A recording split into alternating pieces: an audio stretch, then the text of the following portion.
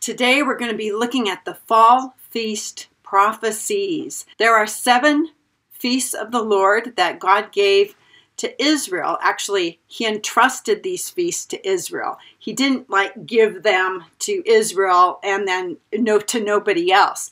The fall feasts, just like the spring feasts, are prophetic. And what they do is they rehearse God's redemptive plan.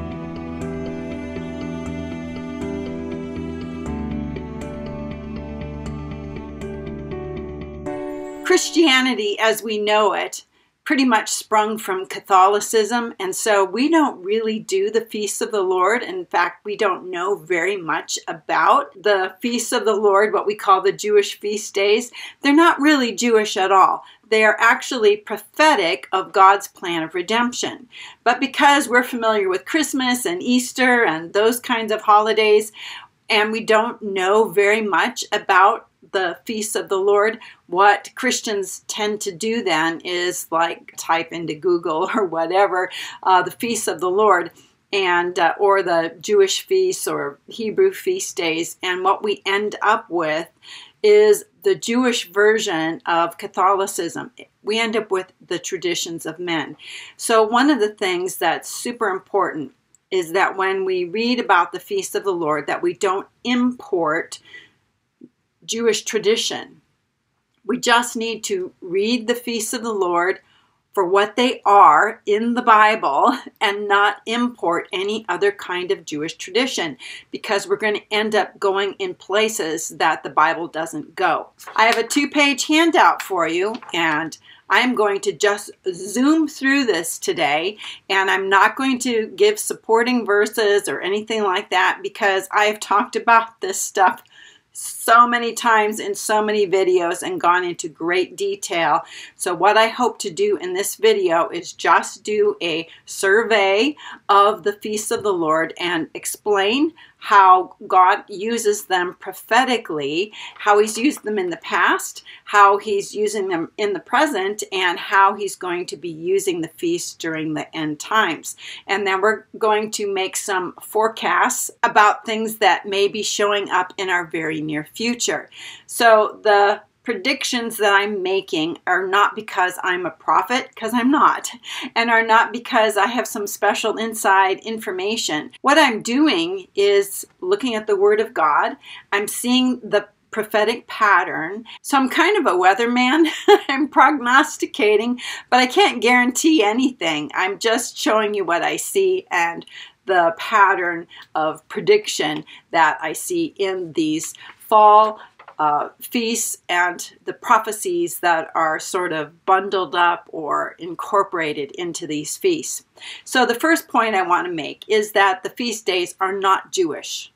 Okay, the 7 feasts of the Lord were entrusted to the Jews, just like the rest of the Bible was entrusted to them. They are part of Scripture, and the feasts are prophetic in nature, and they rehearse the plan of redemption. So the second point I want to make is something I've just said. Do not incorporate current or past Jewish or Hebrew traditions. They are not part of the prophecy. So a lot of people will say, oh, the Jews say that the Feast of Trumpets is the day that no man knows the day or the hour. Please don't do that, because that's tradition. It's not in the Word of God. So we're not going to take Hebrew tradition and insert it into God's Word. So we're to treat the feast days and what we read about them as any other scripture in the Bible. And the third point is this, that every feast provides some aspect of God's great plan of redemption. God's plan of redemption includes a lot of things, including the death and resurrection of Christ, the giving of the Holy Spirit, bringing people into heaven through the harvest imagery. This is all part of God's plan of redemption. It's a big plan that has a lot of parts to it. And so every feast day is going to be prophetic of some aspect of God's plan of redemption. Number 4, God's plan of redemption includes both the first coming and the second coming of Christ. The feast days tell us what is happening, who it's happening to, and for what reason. And the feasts also provide the when. They provide the when. That is, certain aspects of the redemptive plan are going to happen on certain feast days. For example, Jesus died during Passover. He was the perfect, sinless Lamb of God who was slain for the sins of the world. He died on Passover. Could Jesus have died on another day and his death have atoned for the sins of the world? Well, yes, but the plan is that people would know when that was happening, that Jesus himself would know when that was happening, and that the timing of that is tied in with the timing of certain feasts of the Lord. Which leads us to number 6. There's no reason why God would stop using the feasts as prophecy. There's no reason to believe that the pattern would be discontinued after Christ died and rose from the dead. In fact, we know that the pattern did continue at Pentecost when the Holy Spirit was given to the apostles, the 120, 3,000 new believers on the actual day of Pentecost. So there's no reason why God would stop using the feast days to tell us about the plan of redemption. We can expect that the prophetic aspect of the feast days, including timing, will apply also to the second coming of Christ. So I've done videos on the 70th week of Daniel, and what we understand is that Christ fulfilled the first 3.5 years of that 70th week at his first coming, and we're dealing with sabbatical years, the Shemitah, 7 years, and then 7 groups of 7 years, which bring us to a Jubilee. So the 70th week of Daniel is that last 7 years before the 10th Jubilee will happen at his second coming. So the first half of Daniel's 70th week is all about his first coming, which began on the Feast of Trumpets when John the Baptist showed up. 3.5 years later, he died on Passover. Then Jesus ascended into heaven and he gave the Holy Spirit. And now we've been living in this space of time that's commonly referred to as the church age. The abomination of desolation is going to take place sometime in the future, and it is the start point for the second half of Daniel's 70th week. I have done so many videos on the 70th week of Daniel. Please check the playlist, especially the newer videos, and you'll see that the 70th week of Daniel is broken into 2 parts, the first coming of Christ and the second coming of Christ. And we know that because the 70th week of Daniel is going to end at the start of a Jubilee year, and we know that a Jubilee year will not begin on a Feast of Trumpets. We know that it begins on the Day of Atonement. So we know that Christ is going to finish out that 70th week of Daniel on the Day of Atonement. This is another reason why we know that the feast days are still in play. They're still prophetic, and they're still going to give us timing for when things happen. So the fall feasts are the Feast of Trumpets, which begins on the first day at the sighting of the new moon, the first day of the 7th Hebrew month, which it corresponds with September, October of our year, but it's the 7th Hebrew month. And the Feast of Trumpets lasts 2 days, and it's also called Yom Teruah, which means the day of shouting. And that's actually a more accurate term for this feast day. And we'll see in a few minutes how the day of shouting is really a better way to think about this feast than the Feast of Trumpets, because the word trumpet isn't even used in the name for that feast day.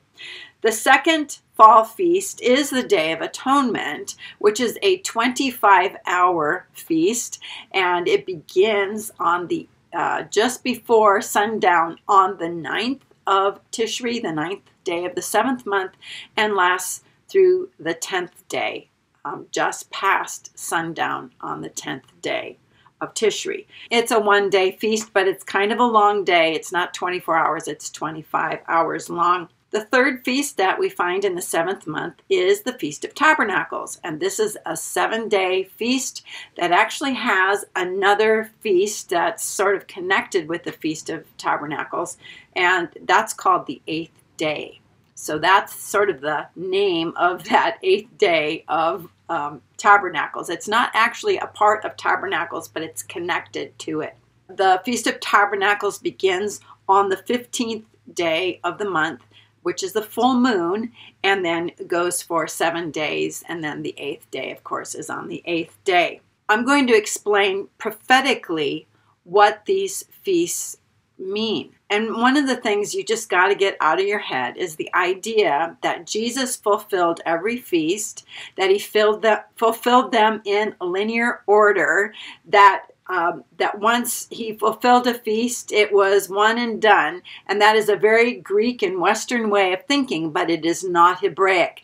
The Hebrew way of viewing the feasts is that they cycle around. So because there's so many aspects to each of the feasts, it may take more than one feast day to actually fulfill every aspect of a feast. And this is particularly true with the Day of Atonement. We're going to see this with the Feast of Trumpets, Yom Teruah. We're going to even see that with the Feast of Tabernacles, multiple fulfillments of these feasts. I've done many videos on this in the past. So we're not looking for Jesus to fulfill every spring feast in order and then every fall feast in order. In fact, Jesus has already fulfilled certain aspects of the fall feasts at his first coming. That's some of the stuff that we're going to look at right now. So the Feast of Trumpets, the Day of Shouting, has actually been fulfilled in certain ways at Jesus' first coming.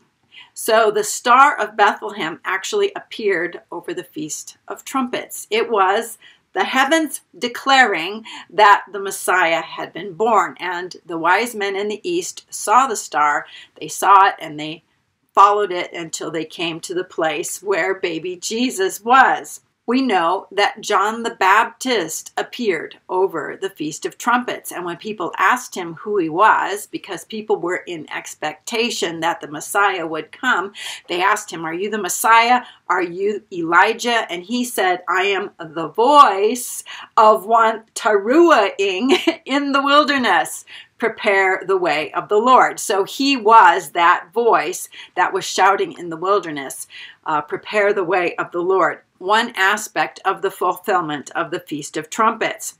Right now, in our lifetimes, we've seen another fulfillment of the Feast of Trumpets, and that was the Revelation 12 sign that appeared in the starry heavens. It appeared at the climax of that second day of the Feast of Trumpets. So there is a future fulfillment of the Feast of Trumpets too. I hope you can see how this same feast can be fulfilled multiple times, giving people a wake up that God is about to do something in his redemptive plan.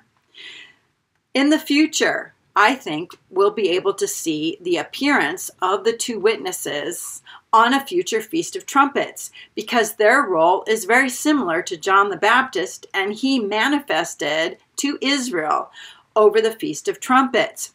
He actually had a ministry that preceded the Feast of Trumpets, but he didn't show up to Israel until the Feast of Trumpets. It's very possible that that will be repeated again with the two witnesses. It's very possible that we may also see the travail of the woman. That is a war in Israel that begins on a future Feast of Trumpets, perhaps even this year, 2023. The next feast is the Day of Atonement, and this is a feast that, as I've researched all of this stuff over the years, I have come to understand that this feast tells the story of Jesus' ministry. Okay, this is the story of Jesus' ministry and all the various aspects of his ministry.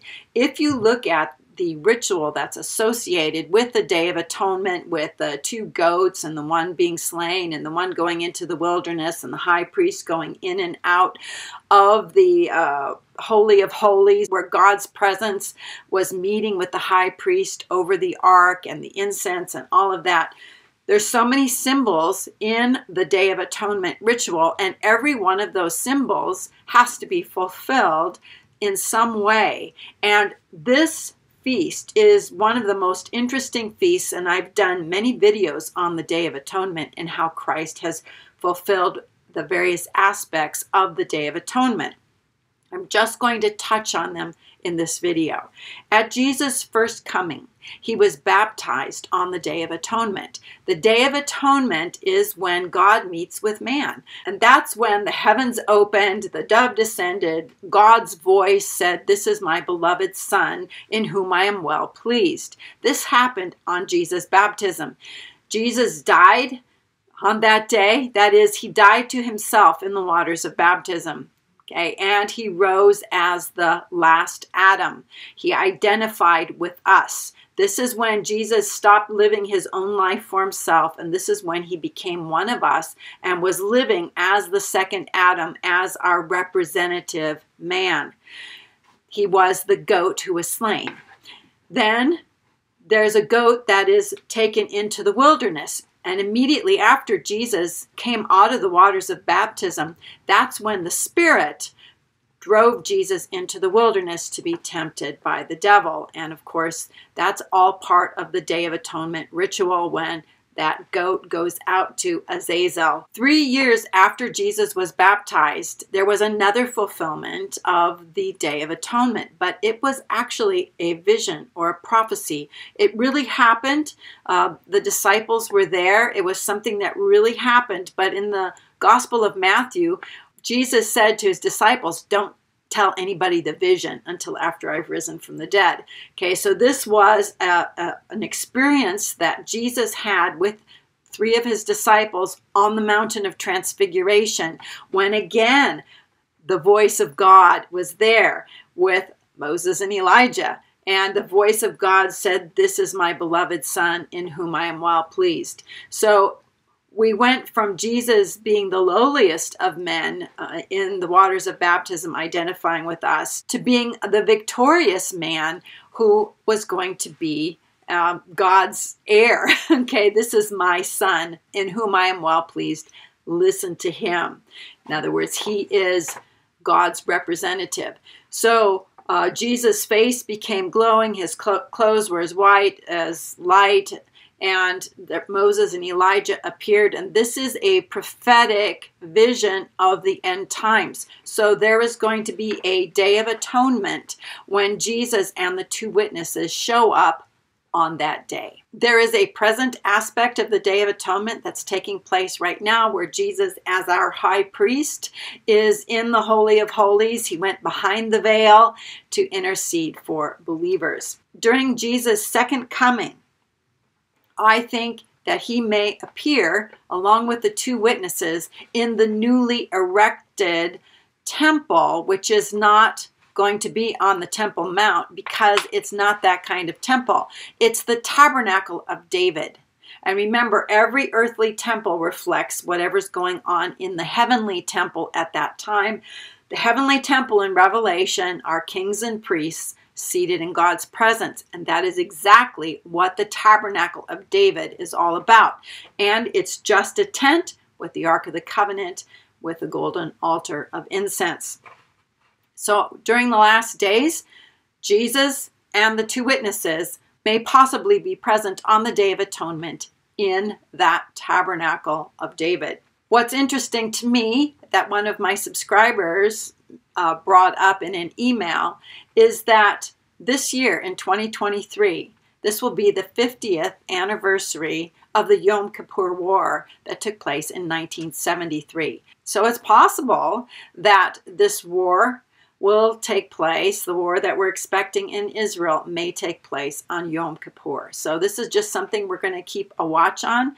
And in any case, if this is the year of our rapture, what that means then is that the 2 witnesses will actually show up before we are out of here on the Feast of Tabernacles. So we'll get into that in just a minute. Daniel chapter 9:27, the 70th week of Daniel, ends in the 10th Jubilee of the 70 Shemitah years that we get in Daniel chapter 9, and that will be on the Day of Atonement. So Christ will return on the Day of Atonement. It will be 1,260 days after the abomination of desolation. And if you want to work end time events and find out when they take place, you start at the end of Jesus' return on the Day of Atonement. You count back 1,260 days, and you'll know exactly when the abomination of desolation will take place. And you can just use that date then and find out when these other things are going to happen that we read about in the book of Revelation. And I've done extensive study in this, and I have a timeline spreadsheet for you. The link for that is in the description box. On the day that Jesus returns, on the Day of Atonement, he's going to take the beast, the false prophet, those who've been made into the image of the beast, those who've taken the mark of the beast, and throw them into the lake of fire. And Satan will be bound and placed in the pit. This is going to be Jesus' great reset, okay? And that's what Jubilee is all about. It's about a reset when the prisoners are set free, when the land returns back to its original owner, and of course, during the year of Jubilee, Jesus will get his world back. All right, so let's go on to the Feast of Tabernacles and the 8th day.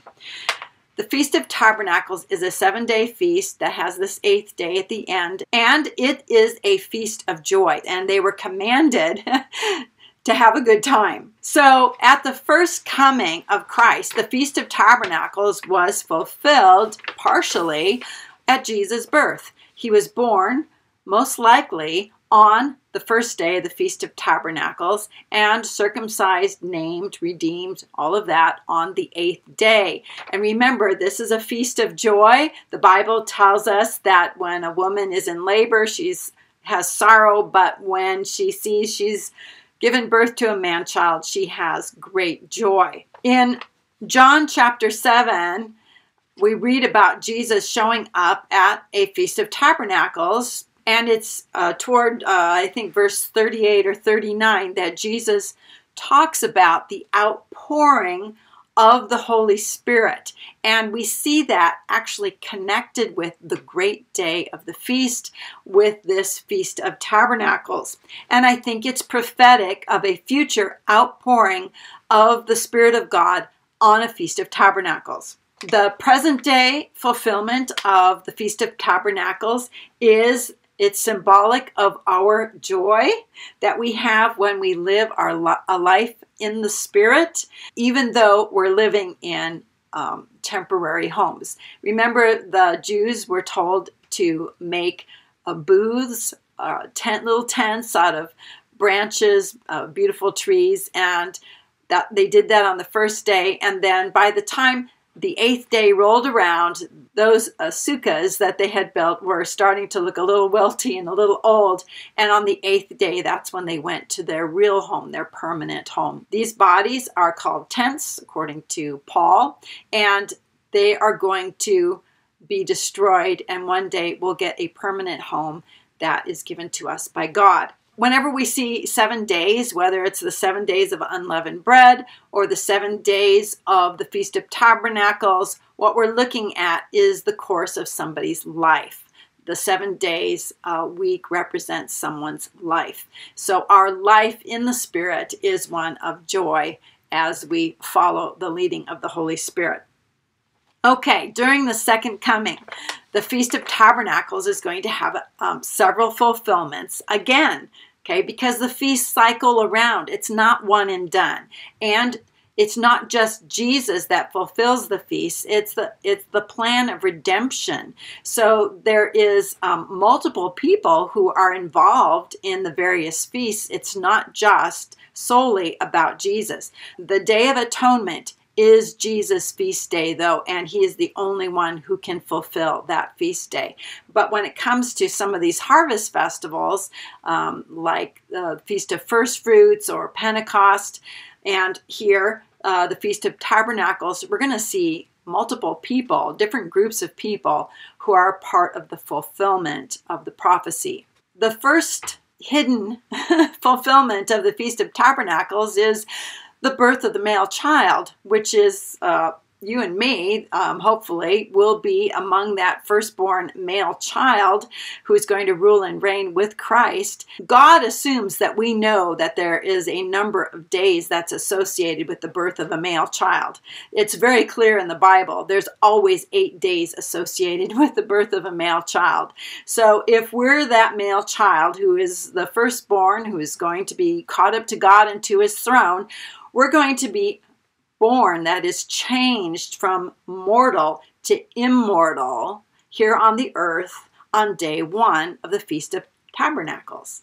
And then on the 8th day, that's when we'll be caught up to God, we'll be raptured and brought into God's presence. The resurrection of the firstborn who are dead in Christ will happen at the same time over the same feast. So the dead in Christ are in heaven. They're going to receive their immortal bodies in heaven, because that's where Paul tells us that God has their permanent homes reserved for them in heaven, and they will receive their immortal bodies. And then on the 8th day, they will be glorified along with the rest of us. The sealing of the 144,000 happens over the Feast of Tabernacles as well. Every first fruits feast also has something to do with the giving of the Holy Spirit.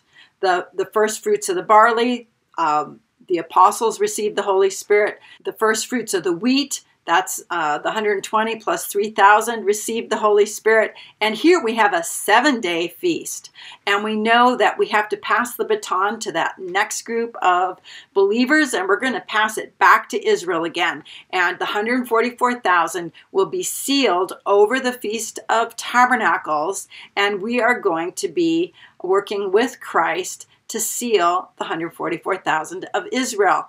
Check out my Revelation chapter 7 video in my Revelation chapter by chapter series if you want to learn more about that. Then, after Jesus returns on the Day of Atonement, there will be another Feast of Tabernacles, and this is at the 7th trumpet. This is when the dead are resurrected. This is when those who were beheaded by the beast are going to be given their immortal bodies. It's when the dead are judged. And then on the 8th day, the people who were beheaded by the beast, who believed in Jesus, will receive their glorified bodies on the 8th day. We also know that the Feast of Tabernacles will be celebrated every year during the millennium. This is sort of like their commemoration or an anniversary of when Jesus became or becomes King of the world. So there are some other 8th day events, and there's more in that timeline spreadsheet. If you want to see all the things that happen on these various feast days, you can check out that timeline spreadsheet.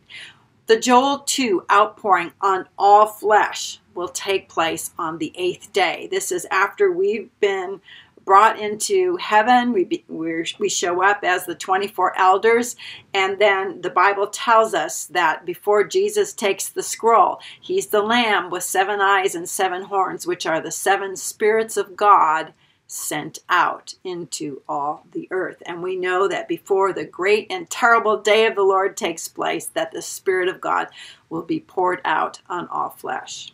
We know that it's on the 8th day that the elders in heaven, just like Aaron in the Old Testament, began his ministry on the 8th day. That's when we as believers, as priests to God, will also begin our ministry of intercession on the 8th day. And on the 8th day, that's when the seal events will begin to take place. It's also when the trumpets, the first 4 trumpets, will the events associated that will take place as well. And then the biggest 8th day, of course, will be after the millennium. And that's when we get to the day of God. And that is the new heavens and the new earth, with the new Jerusalem coming down out of heaven like a bride. That's when the bride of Christ appears. That's when the Spirit and the bride invite people living on the new earth to come into the holy city, eat from the tree of life, drink from the water of life, and have fellowship with God and with them. All right, so those are some of the ways that I see the fall feasts of the Lord as being prophetic. And they have multiple fulfillments, and every fulfillment is a partial fulfillment. It's taking some aspect of that feast day and fulfilling that part of it. And so there are parts that pertain to Christ's first coming. There's some things that's happening right now. And then there are parts of the fall feasts that are prophetic of the end times, all the way up through the new heavens and the new earth. All right, so I have many, many videos where I talk about all of this stuff. There is nothing new in this video. It's mostly just a condensation of all the things that I've been talking about for the last several years. So what about this year? What about 2023? What kinds of things will we expect to see if the rapture is in 2023? Well, that's going to be the subject of, I think, the next video that I do. So I hope that you will like this video. I hope you'll subscribe so that when that video comes up, you'll know about it right away, because I think time is short. And I hope you will share this video with other people. I know a lot of this information, while it may be kind of new to many Christians, I hope you will see that it's not far-fetched. All right, so till the next video, I pray you'll have a very, very blessed day.